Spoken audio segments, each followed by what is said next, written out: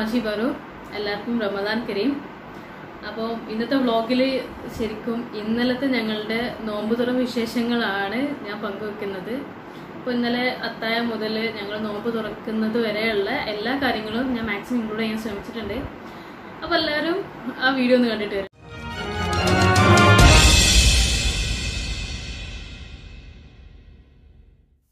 3:30 ആകുമ്പോഴേക്കും എഴുന്നേറ്റു, ഒന്ന് ഫ്രഷായി, പിന്നെ നേരെ അടുക്കളയിലോട്ട് പോയി.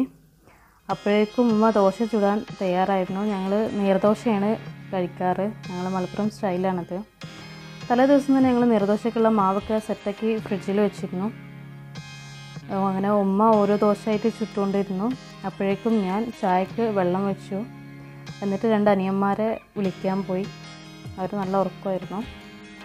അവരെ വിളിച്ച് വന്നപ്പോഴേക്കും ചായ നന്നായിട്ട് തിളച്ചിരുന്നു. അങ്ങനെ ചായയും ദോശയൊക്കെ റെഡിയായി. ഞങ്ങൾ എല്ലാവരും ടേബിളിരുന്ന് അത്താഴം കഴിച്ചു. പിന്നീട് ഞങ്ങൾ പ്രാർത്ഥനകളും ഒക്കെ കഴിഞ്ഞ് ഞങ്ങൾ കുറച്ച് നേരം കിടന്നുറങ്ങും. രാവിലെ കുറച്ച് ലേറ്റായിട്ട് എണീക്കുള്ളൂ, നോമ്പൊക്കെ അല്ലേ. അങ്ങനെ എഴുന്നേറ്റു. പിന്നെ ഞാൻ വീടൊക്കെ ഒന്ന് ക്ലീൻ ചെയ്തു. കുറച്ച് അലക്കാനൊക്കെ ഉണ്ടായിരുന്നു, അതൊക്കെ മെഷീനിലിട്ടു. അപ്പോഴേക്കും ഉമ്മി കറിയൊക്കെ റെഡിയാക്കാൻ വേണ്ടി തുടങ്ങിയിരുന്നു. ഒരു കുക്കറെടുത്ത് അതിലേക്ക് കുറച്ച് ഓയിൽ ഒഴിച്ച് സവോളയും തക്കാളിയും പച്ചമുളകും മല്ലിയിലയും പുതിനയിലൊക്കെ ഇട്ട് ഒരല്പം ഉപ്പ് ചേർത്ത് നന്നായിട്ട് വഴറ്റിയെടുത്തു. ഇന്നുണ്ടാക്കാൻ വിചാരിച്ചിട്ടുള്ളത് നല്ല നൈസ് പത്തിരിയും അതുപോലെ തന്നെ ബീഫ് കറിയുമാണ്. അത് ഞങ്ങളെ മലപ്പുറത്തുകാരുടെ ഒരു റമദാൻ വീക്ക്നെസ് തന്നെയാണ് കേട്ടോ. അത് ഉമ്മ കറിക്കുള്ളതെല്ലാം വഴണ്ട് വന്നപ്പോഴേക്കും മസാലക്കൂട്ട് തയ്യാറാക്കാൻ തുടങ്ങി.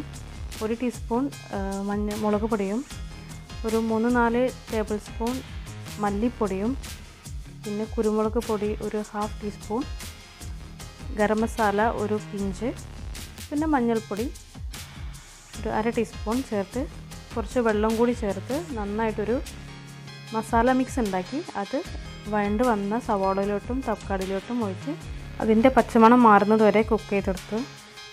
മസാലയുടെ പച്ചമണമൊക്കെ മാറിക്കഴിഞ്ഞപ്പോഴേക്കും കഴുകി വൃത്തിയാക്കി വെച്ചിട്ടുള്ള ബീഫ് അതിലേക്ക് ഇട്ട് കൊടുത്ത് ശേഷം അതിലേക്ക് ഒരു 1/2 ടീസ്പൂൺ ജീരകവും അതുപോലെ തന്നെ ഉലുവയും ചേർത്ത് കുക്കർ നന്നായിട്ട് അടച്ചു. അപ്പോഴേക്കും അമ്മ പത്തിരിക്ക് പൊടി വാട്ടാൻ വേണ്ടിയിട്ട് വെള്ളം വെച്ചിരുന്നു. വെള്ളം നന്നായിട്ട് തിളച്ചതിന് ശേഷം അല്പം ഉപ്പിട്ട് അതിലേക്ക് നമ്മുടെ അരിപ്പൊടി ചേർത്ത് നന്നായിട്ട് വാട്ടിയെടുത്തു.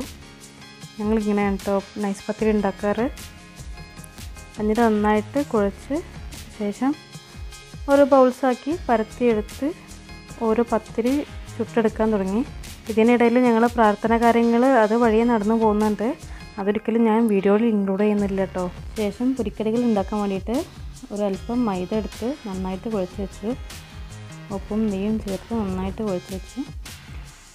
ഞങ്ങളുടെ വീട്ടിൽ ഒരു വീക്ക്നെസ് ഒരു പൊരിക്കടിയാണ് കോഴിവട, അല്ലെങ്കിൽ ഞങ്ങൾ മലപ്പുറത്തുകാരുടെ ഒരു വീക്ക്നെസ്സാണ് കോഴിവട. അതാണ് ഇന്ന് ഉണ്ടാക്കാൻ പോകുന്നത്. അതുപോലെ തന്നെ പഴനിറവും ബാക്കി മാവ് വന്നപ്പം പഴനിറവുണ്ട്. നെയ്യ് പുരട്ടിയിട്ട് അല്പം നേരം നല്ല സോഫ്റ്റ് ആവാൻ വേണ്ടിയിട്ട് നമ്മൾ എടുത്തേക്കും. ശേഷം ഞാൻ കോഴിവടയ്ക്കുള്ള സവോള കട്ട് ചെയ്യാനും തുടങ്ങി. ചോപ്പറിലിട്ട് ചോപ്പ് ചെയ്യാറാണ് ഞങ്ങൾ പതിവ്.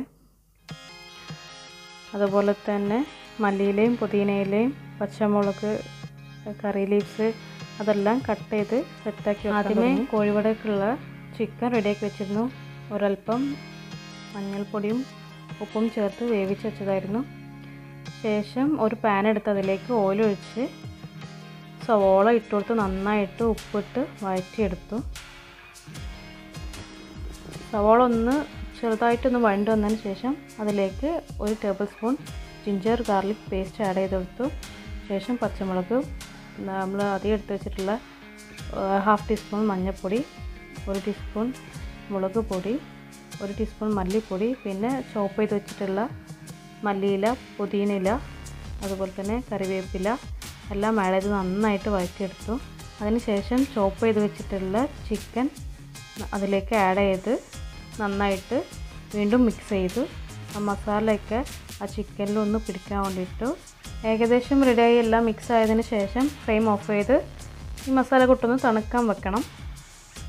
അപ്പോഴേക്കും മൈദമാവ് പരത്തിയെടുത്ത് ഓരോ ഗ്ലാസ് വെച്ച് റൗണ്ട് ചെയ്തെടുത്തു. ഞങ്ങളിങ്ങനെയാണ് കേട്ടോ ചെയ്യാറ് കോഴിവടക്ക്. ഫില്ലിംഗ് ഒക്കെ നിറച്ചതിന് ശേഷം അത് ഫ്രൈ ചെയ്യാൻ തുടങ്ങി. അപ്പോഴേക്കും ഏകദേശം 3:30 ആയിരുന്നു. പിന്നെ നമ്മൾ വെള്ളം കലക്കലും ജ്യൂസ് അടിക്കലൊക്കെ തുടങ്ങി. ഇവിടെ നമ്മുടെ വീട്ടിലുണ്ടായ മാംഗോ വെച്ചിട്ട് തന്നെയാണ് നമ്മൾ ജ്യൂസ് ചെയ്യുന്നത്. ശേഷം ബാക്കി വന്ന മാവ് കൊണ്ട് നമ്മൾ പഴനിറം ഉണ്ടാക്കി. ഇവിടെ അല്പം തേങ്ങയും കാഷ്യൂവും ഏലക്ക പഞ്ചസാരയും കൂടി ചേർത്തൊരു മിക്സ് ഉണ്ടാക്കി ഇതുപോലെ പഴനിറം ഉണ്ടാക്കി. അപ്പോഴേക്കും നോമ്പ് തുറക്കാനുള്ള ടൈമായിരുന്നു. ടേബിളെല്ലാം സെറ്റാക്കി വെച്ചിരുന്നു. ഉമ്മ തരിക്കഞ്ഞി കൂടി ഉണ്ടാക്കിയിരുന്നു. ഓരോരുത്തരുടെ നാട്ടിലും എങ്ങനെ പറയാമെന്ന് എനിക്കറിയില്ല. ഞങ്ങളുടെ നാട്ടിൽ തരിക്കഞ്ഞി എന്നും പറയും, റവക്കഞ്ഞി എന്നൊക്കെ പറയും. അതും കൂടി ഉണ്ടാക്കിയിരുന്നു. പിന്നെ എല്ലാവരും ടേബിൾ വന്നിരുന്നു, നോമ്പ് തുറന്നു. അത് നിസ്കാരം കാര്യങ്ങളൊക്കെ കഴിഞ്ഞതിന് ശേഷം ഞങ്ങൾ പത്തിരിയും ബീഫ് കറിയൊക്കെ കഴിക്കൽ. ഇതൊക്കെയാണ് ഞങ്ങളുടെ വിശേഷങ്ങൾ. അപ്പോൾ നിങ്ങൾക്ക് എല്ലാവർക്കും ഞങ്ങളുടെ നോമ്പ് തുറ വിശേഷങ്ങളൊക്കെ ഇഷ്ടമായി എന്ന് വിചാരിക്കുന്നു. അപ്പോൾ ഇൻഷാ അല്ലാഹ് ഇനിയും നല്ല നല്ല വ്ളോഗുമായിട്ടും വീഡിയോസുമായിട്ടും ഞാൻ വരുന്നവരേക്കും ബൈ.